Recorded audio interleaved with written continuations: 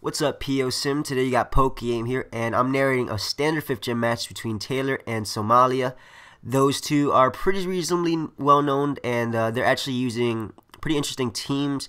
Taylor, I believe, is utilizing the, not really new, but the new, I guess, POSimulator, I guess you could say new. And Somalia is using some interesting sets, so let's get right into this match.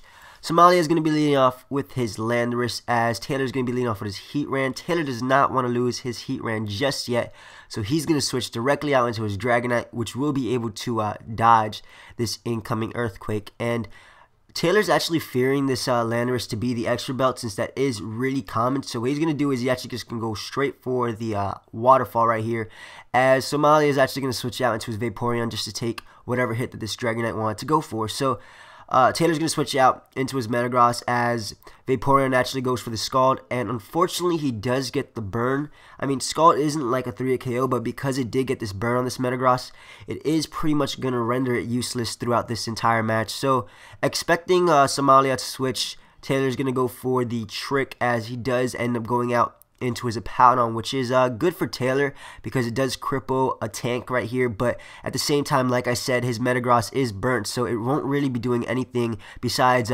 tricking this Hippowdon and setting up his Stealth Rocks on this turn. So Taylor is going to set up his Stealth Rocks, as Somalia is able to get up his rocks right here. And because Somalia is locked into the Stealth Rocks, he's going to have to switch out his Hippowdon. So he's going to end up switching out into his Vaporeon, as Taylor's actually going to end up switching out into his Starmie. So they're in a good position right here. This Starmie does threaten this Vaporeon with the possible Thunderbolt, and at the same time he could actually end up rapid spinning away these Stealth Rocks, which is great because there are going to be a lot of switches in this match, so rapid spin is going to be favorable. So Somalia is actually going to go for the Protect just to scout what Taylor wants to do, as Taylor's just going to go for the rapid spin.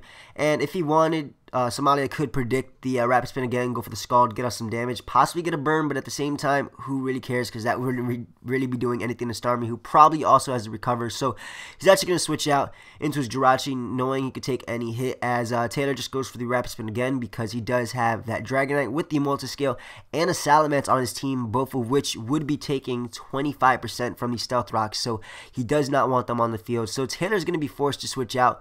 This Jirachi is probably special defensive, so he can't do anything to it. So he's going to go on to his Heatran, as Somalia either predicts the switch or knows he can just take on this Starmie one-on-one, so he goes for the U-turn. So he ends up U-turning out into his Landorus. Again, this is going to threaten Taylor with the Earthquake, so Taylor's going to switch out into his Metagross pretty much as Death Fodder. Like I said, because it is burnt, it's a useless mon at this point, and since Taylor doesn't have a Heal Beller on his team, there's nothing he can do about that. So the Metagross is going to go down to the Earthquake. Taylor sees this opportunity to go into his Dragon Dance Salamence, which is great for Taylor because DD Ment is actually a pretty big threat. It's not usually used just because it's not used as much as it was used in 4th gen, where it got banned. In 4th gen, man, Salamence was a big threat. But yeah, he is able to get up a Dragon Dance, as Somalia is going to go out into his Vaporeon.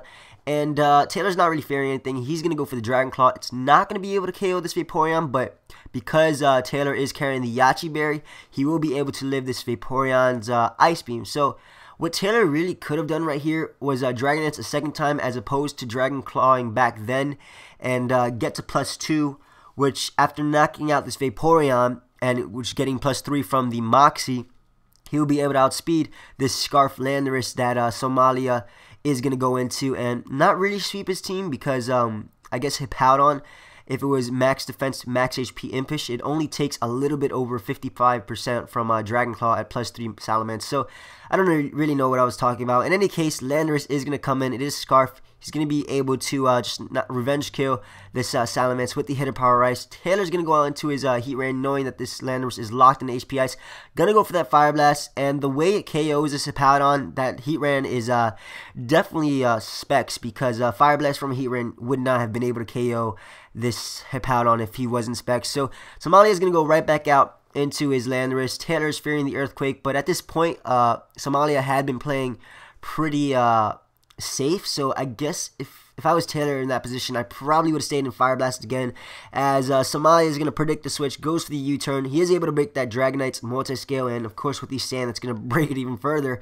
And So Somalia's Virizion doesn't have leftovers, which should have hinted to Taylor that it is Life Orb, and Life Orb HP Ice would be able to knock out Dragonite at that range. If he wasn't Life Orb, Dragonite would have been able to live and get off a hefty chunk of damage, but no, he is Life Orb. Taylor's going to go out into his Terrakion. Unfortunately, Virizion does win the speed tie, and because Somalia is running a very cool mixed Virizion, which is very underrated and very good because at +2 it does KO Special Defensive Jirachi, which does wall Virizion.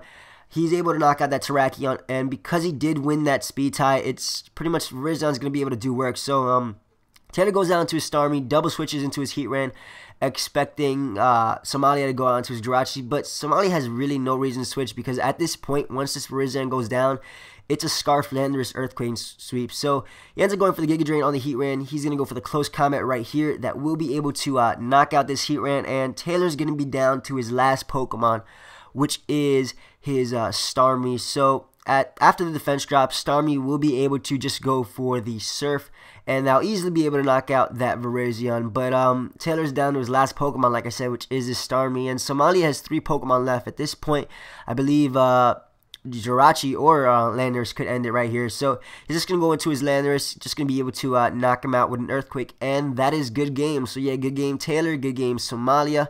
Pretty interesting teams on both sides. I hope you guys all enjoyed this narration. If you do, feel free to leave a like, check out my channel, and of course sub to POSim if you're not. So till next time guys, later.